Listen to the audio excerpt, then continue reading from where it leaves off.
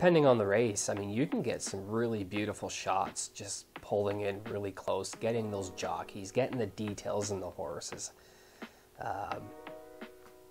On the other hand, you can get some amazing shots with just full out all the action, dirt flying, everything. It's great.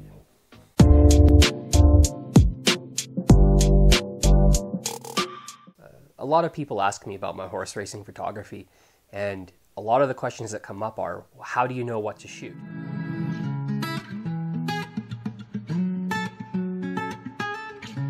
I think the great thing about horse racing photography or sports photography in any respect is that every photographer has their different ways of portraying the sport, their own unique styles, everything like that. There's no right or wrong way of shooting a horse racing.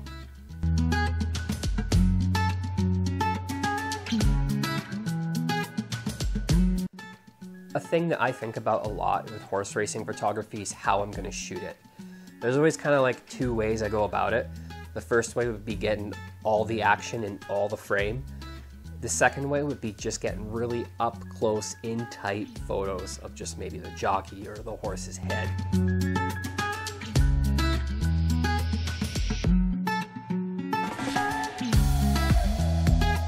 It's kind of damned if you do, damned if you don't.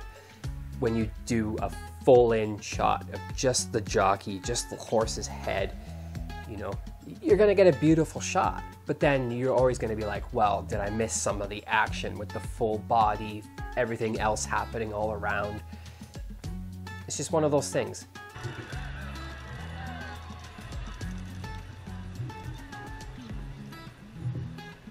If you're gonna start out horse racing photography and you come up to me and you ask me what settings do I use, it's a wide range. It depends on the situation, on the day, where we're at. But if I'm gonna give advice to you, it's gonna be aperture is your best friend. Open it wide up. Let as much light in your camera as possible.